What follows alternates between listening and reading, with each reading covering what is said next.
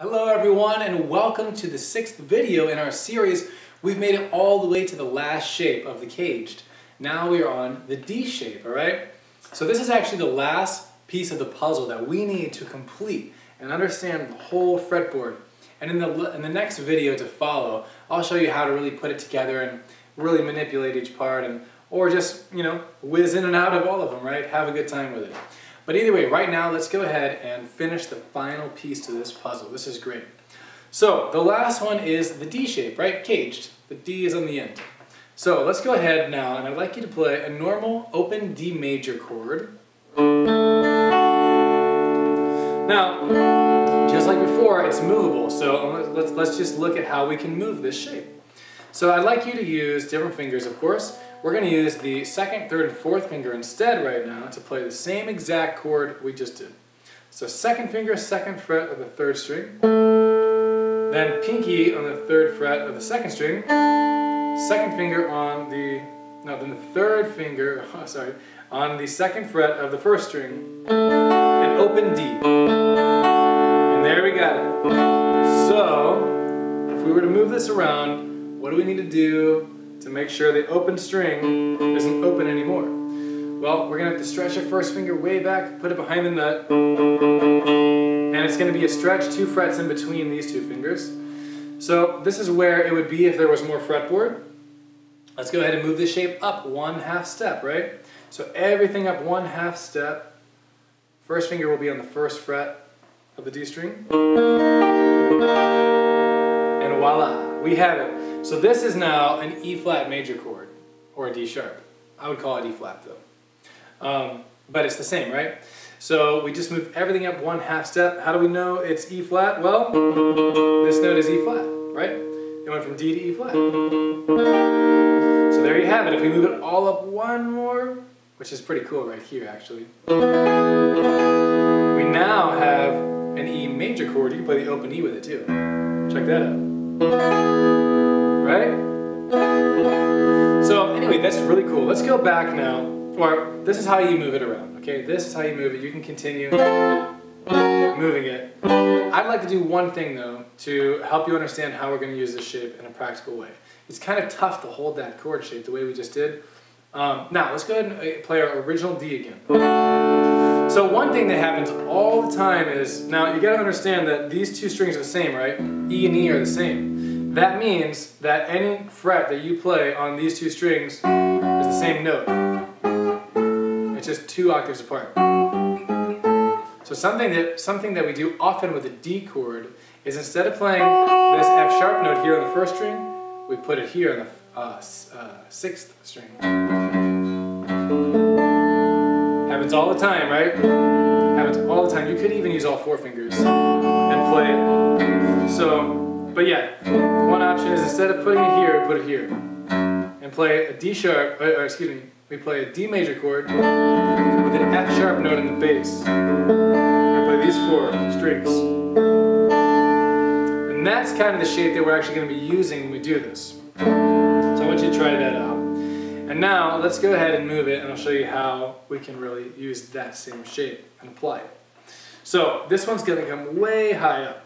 It's going to come all the way to, you're going to put your, you can put your 1st finger on the 12th fret of the D string. This note is D, it's a D chord, right? Now, we're going to put our 2nd finger on the 14th fret of the E string. If you have a classical guitar without a cutaway, or acoustic without a cutaway, this might be tough. And then we put our 3rd finger also on the 14th fret of the G string, pinky on the 15th fret of the 2nd string, which is the B string, and we just play those 4. We're going to mute the other 2. We don't want to hear the A of the E string. I have my finger just kind of touching it. See that? Now this is the shape we're going to use. We could use the original D shape like I showed you how to move it. However, this is much easier, and it's very practical. This is a great chord voicing to use when playing rhythm. So anyway, this is the chord shape. Now the tonics are here. The 4th string and the 2nd string. Go ahead and play those. This is a very practical tonic shape as well. to play melodies with and solos with. So here's our chord, here's our tonics. You got those two parts now. Now let's go ahead and move on to the arpeggio. And actually, this one, so there's actually 3 shapes that have 2 options for arpeggios. And they're all very similar, the way they play out on the fretboard. This one also has 2 options. So let's go ahead and look at the options. So for the arpeggio, I will tell you this is maybe the weirdest one. However, I want you to do the fingering just like I tell you. It's strange, but just trust me, alright? So, 2nd finger, 12th fret, D string. This is our root. This is kind of the lowest root in the position. This is a tricky one, but that's it. We're going to use it. Now, this is what we're going to do is we're going to put our 1st finger on the 11th fret of the G string. We're going to stretch with our 3rd finger to the 14th fret. Now we're going to put our pinky on the 15th fret of the 2nd string. And then our 3rd finger is going to go on the 14th fret of the E string. And that's backwards, so. And then we go backwards. Now, to go lower, we're going to go to the 12th fret as well on the A string. Same finger. Now we're going to put our pinky on the 14th fret of the E string. And then we're going to stretch all the way back with our 1st finger to the 10th fret. It's kind of like the E shape before it. It kind of mixes in and blends. But we're going to end here. That's the whole arpeggio. So going backwards again is like...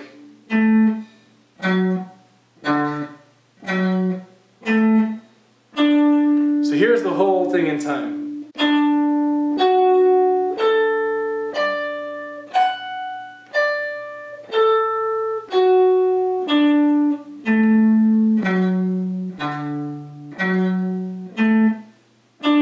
So we always go back to the middle on this one, to the 12th fret of the D string. And if we're in the key of D. But that's where we go back for this shape, is in the center.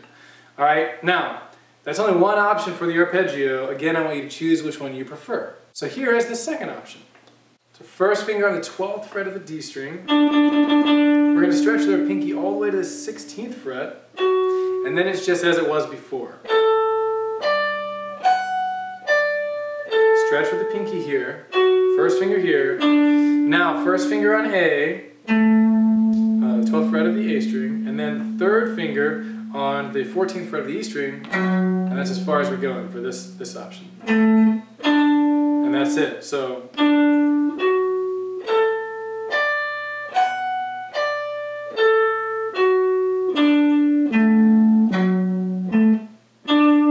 alright, so right there, that's the 2nd option. Choose which one you like, but of course it's going to be good to know both.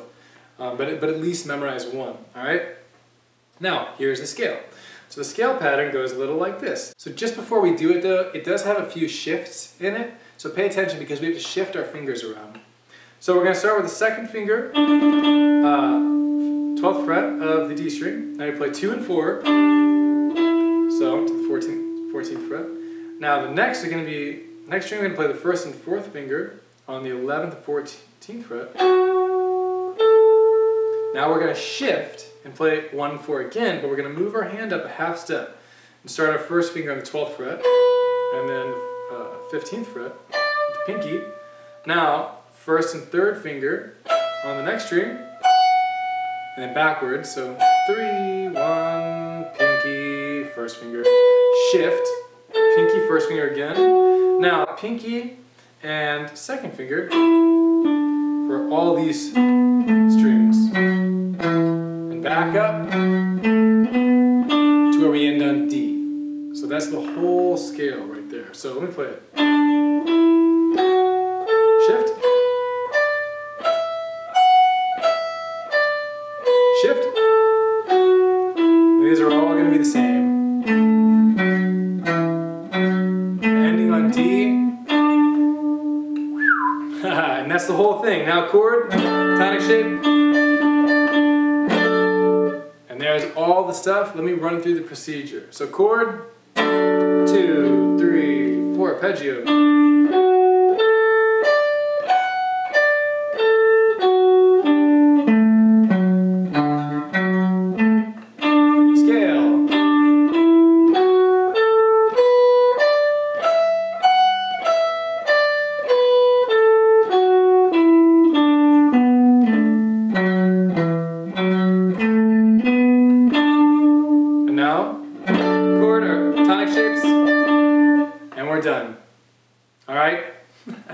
So that's it. That's all five patterns with each of the 4 elements within each of them. Some of them have an alternative arpeggio. I know it's a lot at first, but really in a few months, which really isn't that much time, you're going to be set and memorize all of this and be able to play it really well. So it is going to take, you know, probably at least a month to really memorize all this stuff. But if you work at it a little bit every day, you'll have it in no time, really. So that's it. Let's go ahead and now demo this stuff with our jam track again. Here we go. Ready? I'll play only in this position, arpeggio first.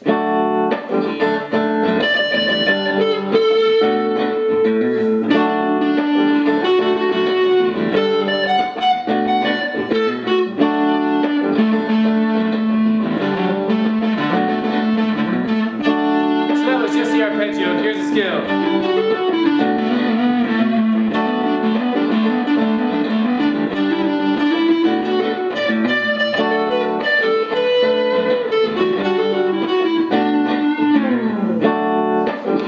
It's fun. Now it's your turn, all right? So if you're ready, go ahead and use it. Ready? Here we go. 1, 2, 3, 4.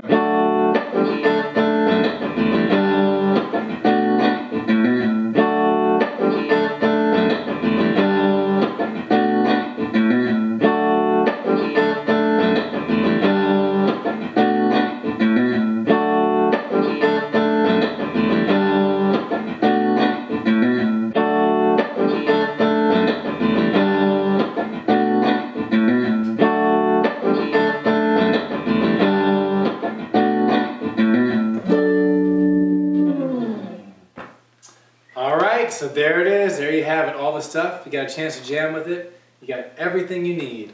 So, again, if you have any questions, please don't hesitate to ask us. We will help you out.